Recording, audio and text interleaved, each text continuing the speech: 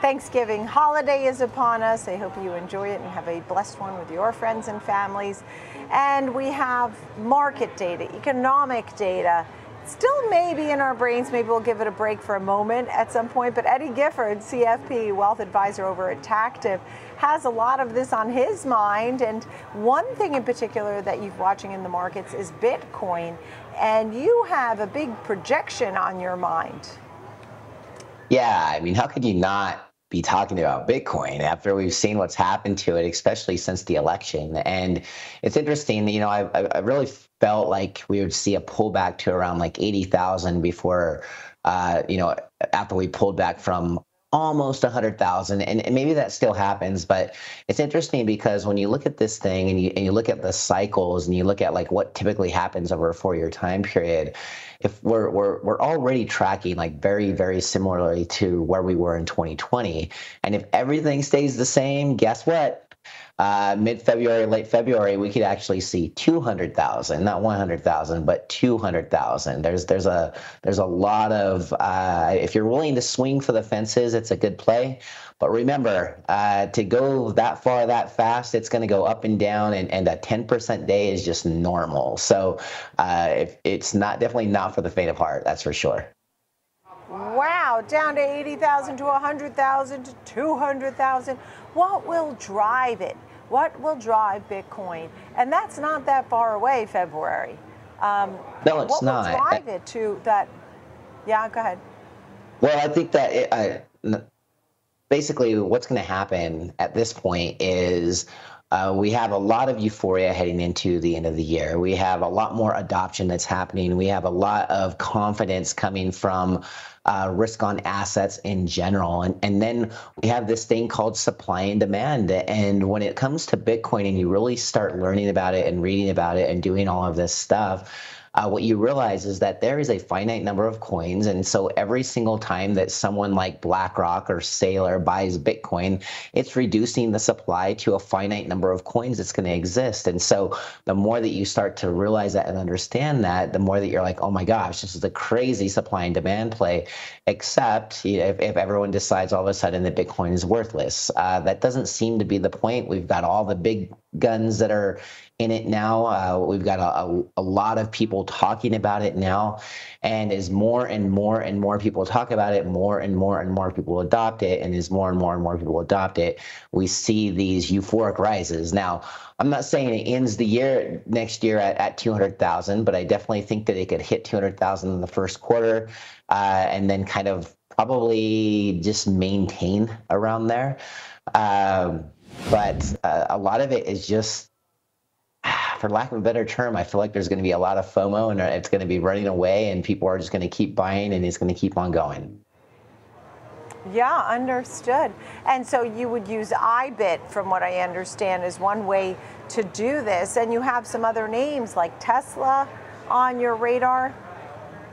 Yeah, absolutely. If you're, for the Bitcoin play, the ETFs are just easy. You can use IBIT, you can use the FBTC. For the people that even want more, they can use stuff like BTCL, which is a leveraged play. But on the other side of the coin, we just look at what stocks look like they have promise heading into next year and then heading into the future in general.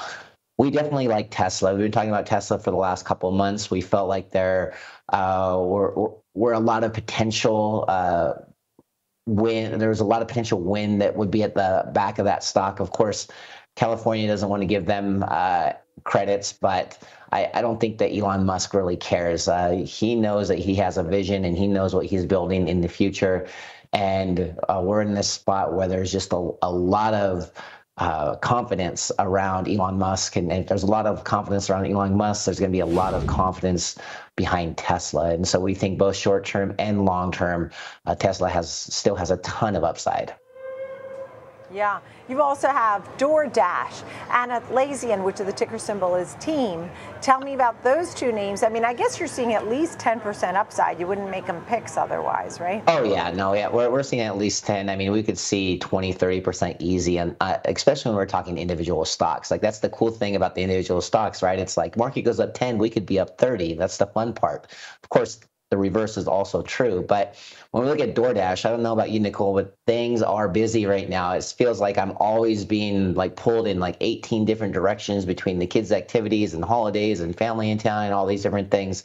And so anything that I can do to make my life a little bit easier right now, I'm looking for that. And something like DoorDash actually does that for you, because it just kind of takes that additional chore, so to speak, off your plate. So we do like DoorDash for the holiday season. We also like it because there has been a ton of steam behind it, and it continues to head in a positive trajectory. Of course, on the other side, we've got Atlassian, and the thing about Atlassian is they help businesses become more efficient and more effective, and through a lot of their programs that they use and everything. So with the small cap trading appearing to be back now, we think this is good. You know, although Atlassian is not a small cap company, a lot of small cap companies could benefit from using the services offered by Atlassian. So we think that there's a lot of good trajectory over the next 12, 24 months with that team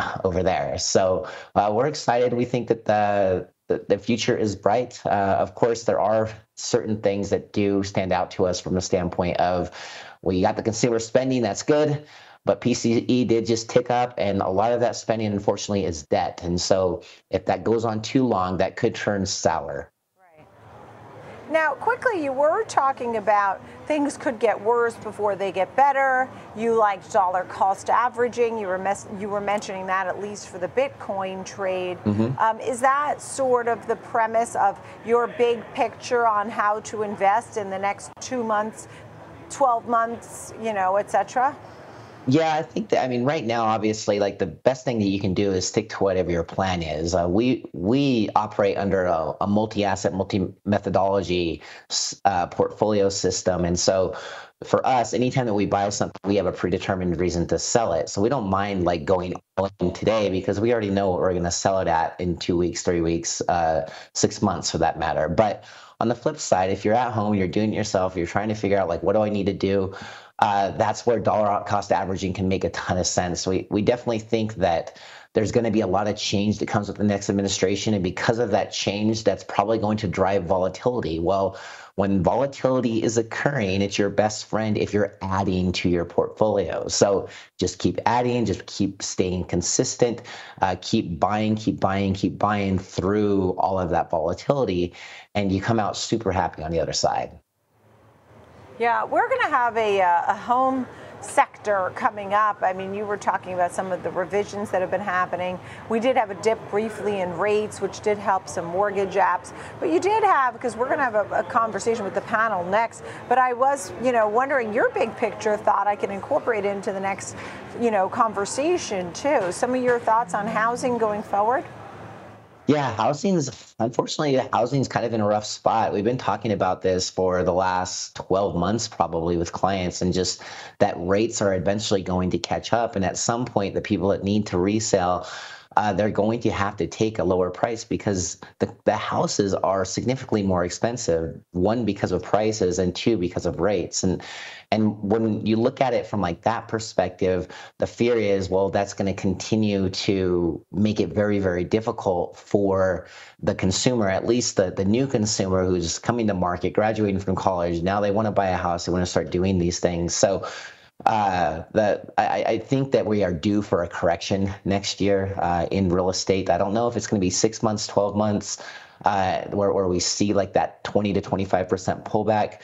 But if you are on the sidelines and you're thinking, hey, I really want to buy a house, we're telling people right now, 2 to 3 years is probably the sweet spot based on history and based on kind of what's going on from a macro standpoint right now. So until the bond market starts to believe the Fed and rates start to come back down, we're going to see some corrective actions occurring in the real estate market. Not a bad thing. We're due for it. And that's okay. And so we just have to be mindful of that and be ready. But when the opportunity is there, then you can jump in a year or two. Eddy Gifford, thank you for all of that. CFP over at Tactive. Appreciate it, and happy Thanksgiving. Thanks, Appreciate Eddy. it. Thank you.